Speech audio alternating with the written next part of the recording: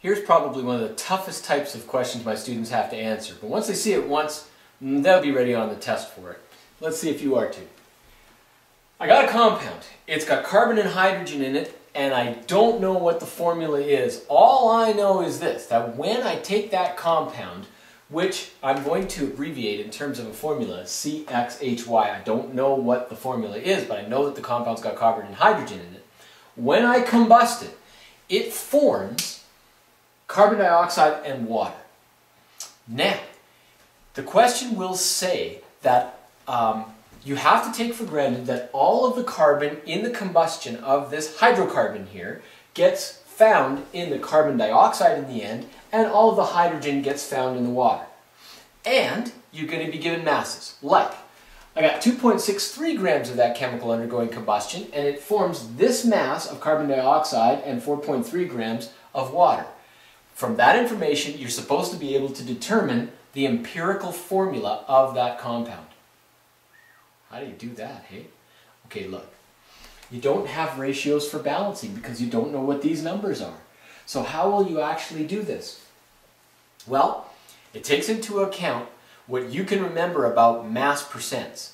And really, quite simply, I always say simply, but the thing is, if you just break it down a little bit and think about it, you can get this.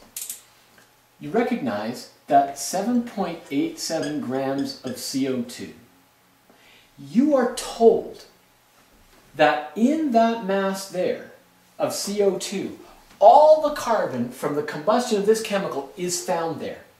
And that means this, that if you have 7.87 grams of CO2, if you can find the grams of the carbon that's in here, that's how much is in there. Now that just tells you the grams of it, doesn't tell you the moles or the ratio, but you can find that. 7.87 grams of CO2 times. Now what is it? How are you going to find the grams of carbon? Think about what you want and what you don't want. You don't want the grams of CO2. What do you want? You'd really like to know the grams of carbon. And is it not true that in this molar mass, which is 44.01 grams, that there's 12.01 grams of carbon in that total molar mass? It's good, hey?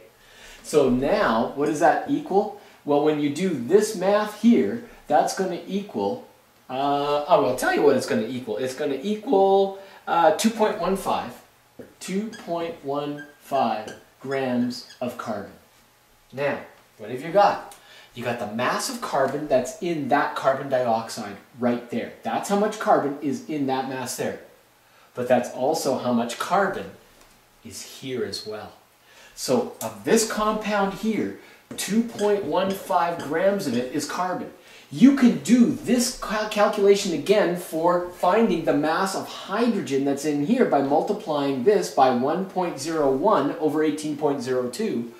Or you can just say, well look, if that's the grams of the carbon that's here, the grams of the hydrogen is going to be the difference in those two numbers, 0.48 grams of hydrogen. Great. Now what have you got? You know the grams of the carbon and the grams of the hydrogen that are found here. How do you find the empirical formula? Take the masses that you've got. So it's 2.15 grams of carbon. You don't want grams of carbon, you want moles of carbon. You take the 0.48 grams of hydrogen. You don't want grams of hydrogen, you want moles of hydrogen. What are the molar masses here? 12.01 grams per mole and 1.01 grams per 1 mole. And what are you going to get when you do that math right there? When you divide 2.15 by 12.01, you get 0.179. We'll just keep a bunch of digits till the end, moles of carbon, and you get 0.475 moles of hydrogen. So remember, you turn grams into moles. What do you do for empirical formula then? Take the smallest mole quantity and divide it into each number. Now when you take this number of moles of carbon and divide it into itself, that you get one carbon, that's this number divided by itself, and then if you take this number and divide it into here, the smallest into each one, you're going to get, when you do that, a ratio of C, there's going to be one C, and there's going to be 2 point, and no kidding, your calculator is going to say this, 67 moles of hydrogen.